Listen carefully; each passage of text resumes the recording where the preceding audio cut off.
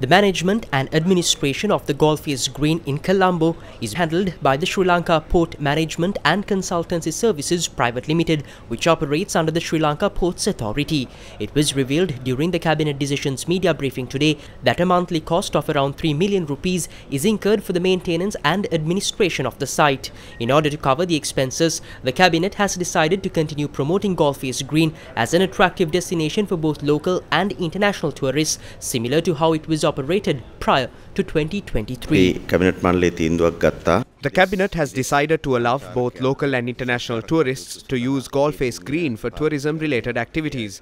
Additionally, the Golfers Green will be made available for various events, such as exhibitions and celebrations on occasions like May Day. However, the Cabinet has emphasized that these activities will be allowed under certain conditions, ensuring that the entire area is properly protected and not vandalized.